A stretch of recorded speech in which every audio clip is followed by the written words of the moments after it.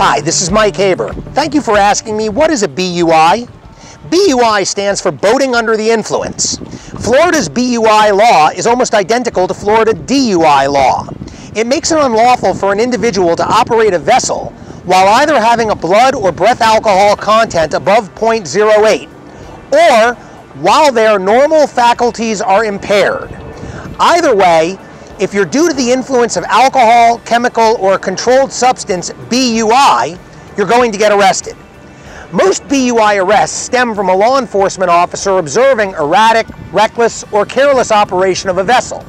But a BUI arrest can also occur when there is no objective sign of impaired operation, such as during a routine boating safety inspection or a compliance inspection where they're looking for fish or other marine life for a sizing check.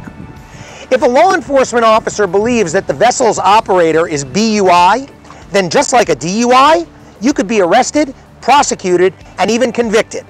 This holds true whether or not you provide a breath or blood sample, or if you choose to refuse. Thank you for your question. I appreciate it. I encourage you and invite you to ask more.